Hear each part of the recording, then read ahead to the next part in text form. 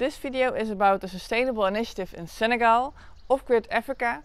This initiative helps villages that don't have electricity and provides them with real solar electricity. So we will go to one of these villages where this has been done, and there we will speak to the owner of the company, Mark, as well as to the chief of the village, as we are very curious what he thinks of this initiative as well. As you can see, we had to go quite off-road with our car to go to this remote village, but we were very happy to be there. Mark, nice meeting you. We are currently in a village in Senegal with our electric car, and we came across your project a couple of months ago, I think. A couple of months ago, yeah. And here we are in Senegal. So can you maybe introduce yourself a little bit and tell us about your project? My name is Mark Kragh. I'm the CTO and the co-founder of Off-Grid Europe and Off-Grid Africa. And right now you seem to have found your way to one of our containers. Can you explain a bit more about how it all started as Off-Grid Africa, why you began and how it's going here in Senegal? We had a connection through a friend who had some family in Senegal, and through that we had a connection with Senegal, which was a good entry point, I would say, into setting up business. At that point in time, we were already experimenting with off-grid. Well, we'd already done quite a few containerized solutions. So now we have 55 people, I believe, working in Senegal. We have 3 teams installing. I think we actually have 4 now, and they're providing electricity to villages. And you're in one of those villages right now. How do you normally start? So or like one of your team is going to this village and then just checking what is possible for going full solar? Well, it's a bit more comprehensive than that, because an electrification of a village is part of a government plan. You know, you basically have thousands of villages that in one way or another don't have electricity, right? So you need to prioritize who's going to be able to get that electricity. So you need to first go out and get a site survey done, and then you need to get approval of the village elders, and then we build the system. And that can be done really just in a matter of a few days. And then the electrical line would already been put in place or be put in place afterwards. Yeah, because you started in Senegal with 300, if I understand correctly, and now you're starting in other countries in Africa as well. Yeah, exactly. So there are some, should we say, upcoming projects right now. I think in Angola and in Morocco, hopefully, and a few other sort of in the founding phases of it.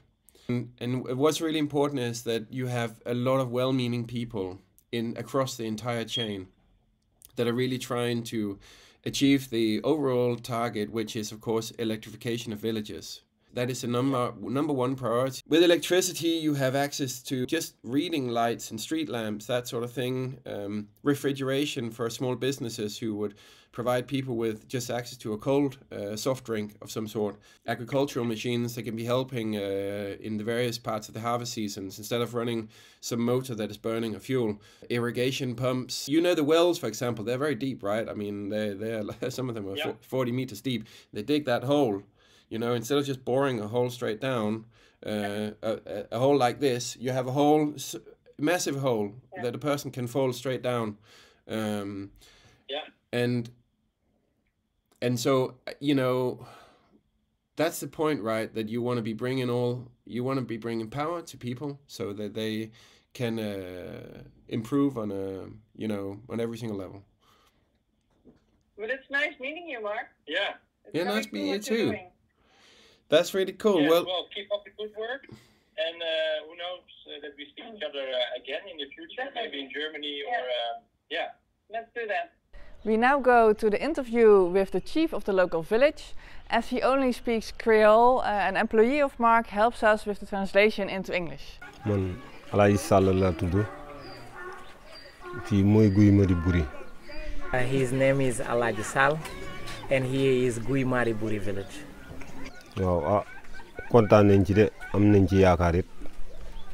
He is very happy about the solar system. Then he thanks the people who did it. Then the solar helped him to have light right now, so they're happy about it. They help him in a lot of things because people used to chief here. Then now you can barely see it because the chiefs, they didn't come again because of the light. And also what they complain about is the solar, the electricity didn't come to them house yet. So if they can have it like so quickly in them house, so they're gonna be happy.